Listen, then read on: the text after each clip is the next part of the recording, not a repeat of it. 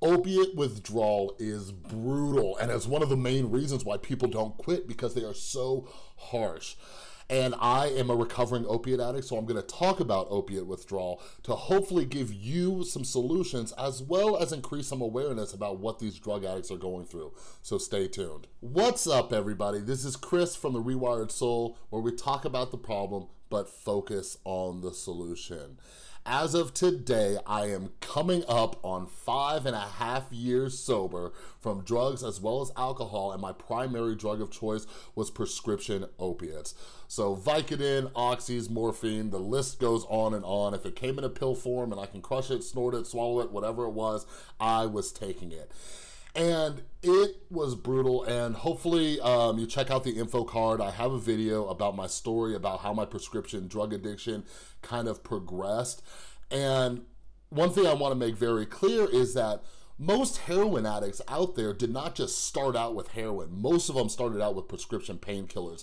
That's one of the reasons why I keep making videos about prescription drug abuse, because this is the gateway towards heroin. People don't wake up in the morning and say, you know what? I'm gonna try some heroin today. Oftentimes, it's because of the withdrawal symptoms that people progress to heroin, or because their tolerance built up. But anyways, personally, one of the reasons why I couldn't quit opiates was because the withdrawal was so brutal. As I continued to use, my tolerance and my dependence was going up. So what that means is that I needed more just to feel okay, and the withdrawal was happening almost instantly after the drugs were metabolizing in my system.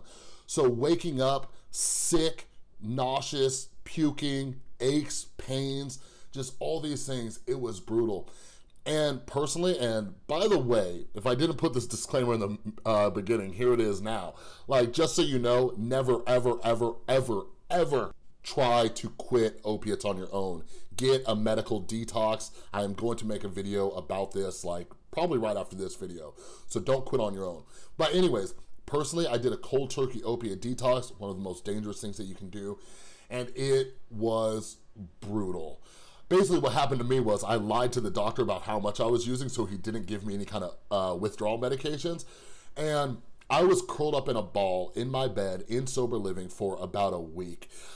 It felt like every bone, joint, muscle in my body was just dying on the inside and coming apart. I was 27 years old, and it felt like I was a 90-year-old man. It was brutal. And all of the stomach issues I was having, and the stomach issues actually lasted for quite a while.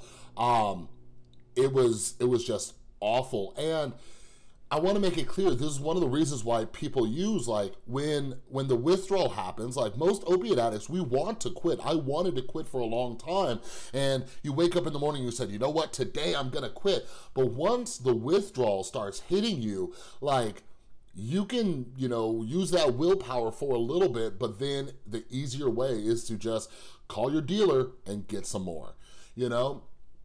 And me being a pill addict, like, I am very fortunate that I never progressed to heroin, but like, I can honestly understand why people try heroin for the first time, because withdrawal was so brutal. Like, if I couldn't get a hold of pills and somebody had heroin right there, I would have been like, fine, I'll try it, whatever, you know? And I would have been hooked like that, especially because it was so much cheaper.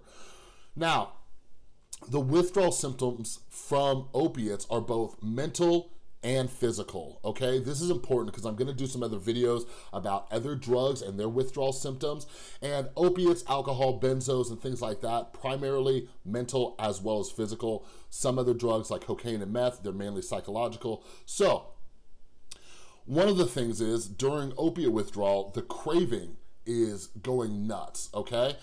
And this is because the body has become accustomed to taking in opiates. So your brain is doing everything in its power to try to get you to use more.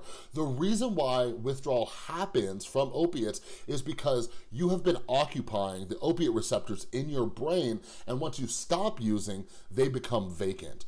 So all the neurotransmitters in your brain start misfiring, and this is what causes a lot of the aches, the pains, and the other issues, because your brain is sending out these insane signals to the rest of your body.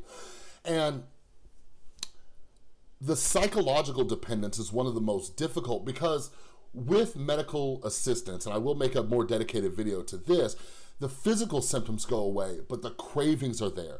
So a lot of the mental symptoms of withdrawal from opiates, you get a lot of anxiety, you get a lot of irritability. This is, by the way, one of the ways to tell that somebody has been abusing opiates, because when we're coming down, like when I was coming down, like before withdrawal fully hit, I was highly irritable. Like if somebody said the wrong thing to me, ooh, they better watch out.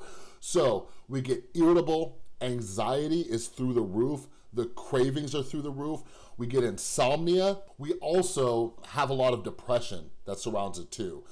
So there's a lot of different psychological symptoms of withdrawal. Now, as far as the physical symptoms, I'm going to read you a list of the physical symptoms. I experienced some of them, not all of them, but here are some of the symptoms of opiate withdrawal. Pain in the muscles, gastrointestinal,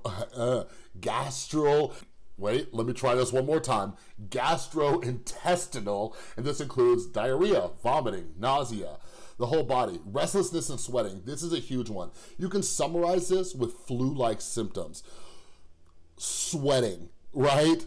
Hot and cold flashes and all sorts of stuff, okay? So, by the way, if you're not an opiate addict, like just imagine going through this, all right? Also, cramping, abdominal pain, fast heart rate, excessive yawning, goosebumps, insomnia, or tremors.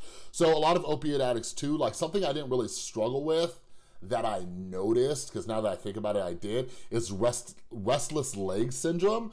And that is basically, you know, part of your neurotransmitters going haywire, and your leg, it kicks, it shakes. That's why a lot of people, when they're going through opiate withdrawal, they call it kicking, because your leg, it sporadically just kicks.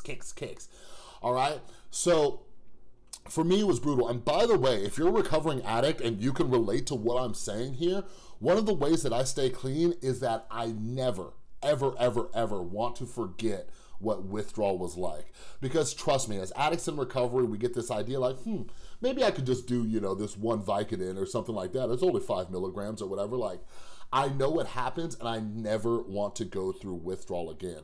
If you are not an addict, I hope this video has given you some clarity as to what addicts go through when they're withdrawing. And yeah, I know there's gonna be some comments like, well, you shouldn't have done that to yourself.